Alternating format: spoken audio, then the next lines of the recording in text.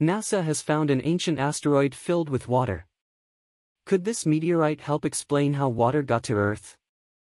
Scientists have detected a new type of water-filled meteorite in the main asteroid belt between Mars and Jupiter. These asteroids bear striking similarities to Ceres, the only dwarf planet in the Solar System's interior known to be filled with H2O. Although relatively close to Ceres, these meteorites orbit farther from their larger siblings in the belt.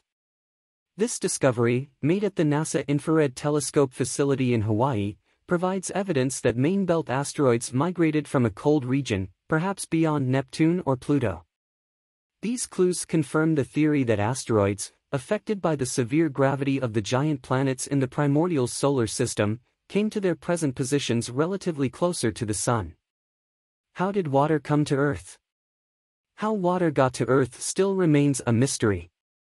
Some scientists believe that 4.5 billion years ago, the Earth expelled its gases, creating an atmosphere that eventually allowed rain to fall.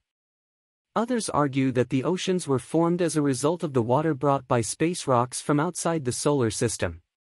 The discovery of this new class of asteroids may excite astronomers who theorize that large bodies of water were formed by icy asteroids and comets crashing into Earth. According to Andy Rivkin, a planetary scientist at the Johns Hopkins University Applied Physics Lab, the discovery of this group of asteroids supports the idea that meteorites from the outer reaches of space are bringing water to the solar system. Cousins of these asteroids may have entered the solar system and crashed into Earth and Mars, bringing with them ice and organic matter. Rivkin, an expert on asteroids containing water and organic matter, told Mashable. The millions of asteroids orbiting the Sun today are actually debris from the formation of the solar system about 4.6 billion years ago. Asteroids are often hailed as the threat to the region, making sensational headlines for approaching Earth, even as they glide harmlessly millions of kilometers away. Astronomers view them as insignificant rocks that cannot transform into a real planet. Dris Takir, lead author of the study, published this week in the journal Nature Astronomy, argues that the scientific value of asteroids is undeniable. These asteroids provide an ancient record of complex chemical and physical changes over time in the Sun nebula, the gas and dust cloud/nebula where the Sun and planets formed, Takir says. This new class of asteroids, such as Ceres, rich in water and carbon, has the same components necessary for life on Earth. These asteroids can help us better understand the origin and evolution of our solar system, Takir told Mashable. These asteroids could help us better understand the origin and evolution of our solar system.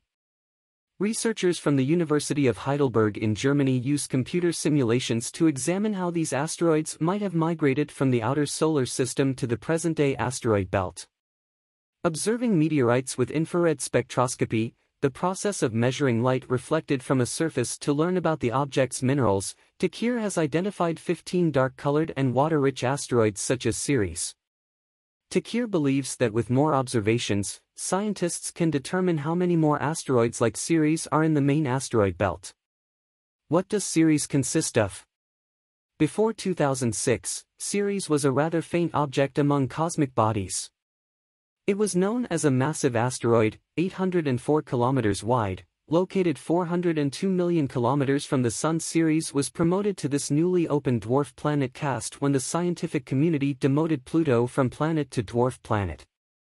Then in 2015, a NASA spacecraft took a closer look at the unusually bright spots seen on Ceres' surface. Thanks to the Dawn mission, scientists discovered that Ceres is an oceanic realm. It has been learned that the white spots on Ceres' surface are actually a salty crust made of sodium carbonate, which we use as a water softener. Examining the mission data, the scientists concluded that this salty crust was the remnant of a salty reservoir hundreds of kilometers wide, located about 40 kilometers underground. Meteorite impacts either melted the mud just below the surface or created large cracks on the dwarf planet, causing salt water to seep out from the ice volcanoes. Astrobiologists are interested in whether primitive life forms existed on Ceres, the closest ocean planet to Earth. The National Academy's Planetary Science Decade Survey recently proposed that NASA send a robotic spacecraft to land on Ceres to collect samples. Just like Ceres, discovered asteroids have minerals on their surface resulting from interaction with liquid water. The research suggests that at least some of these asteroids may also have water ice. Asteroid 10 Hygiea, in particular, is the largest Ceres-like asteroid with an almost spherical shape, Keir says. We will need high-resolution spacecraft observations to look for water ice on these asteroids. Despite strong claims that outer solar system objects introduce water components into the solar system, the research team did not find any meteorite material on Earth that fits the new asteroid class. This does not seem to bode well for theory. Still, experts say not finding these pieces on Earth doesn't mean they're not here. If you throw a snowball at Earth, it won't be able to pass through the atmosphere because somehow it will heat up, melt and evaporate, explains Rivkin. But the water will have been added to the atmosphere.